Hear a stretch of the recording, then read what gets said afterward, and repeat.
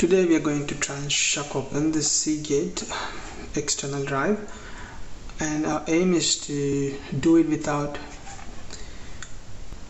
damaging it, and then we'll give it a go and see what happens. Alright. Hey, quick update. So we are shucking this drive. There are plenty of videos on the internet how to do it, so I'm not going to go through that. It's just that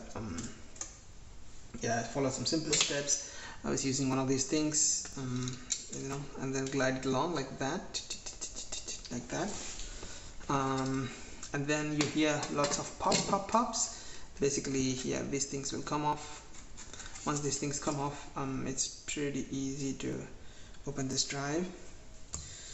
So we've done that thing.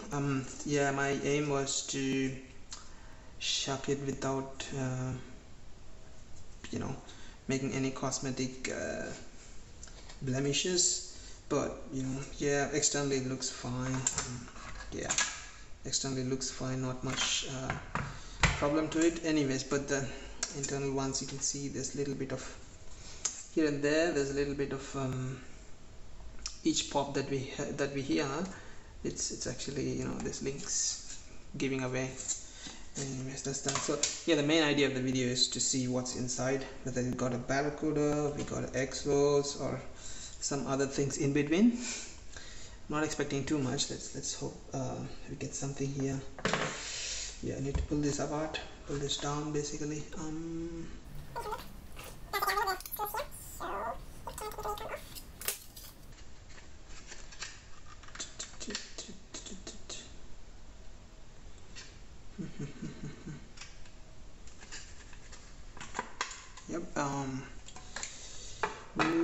Okay, so what we got is something better than Barracuda or Barracuda Pro, but something less than. We got the Exos, that's like enterprise grade, but IronWolf NAS is still a good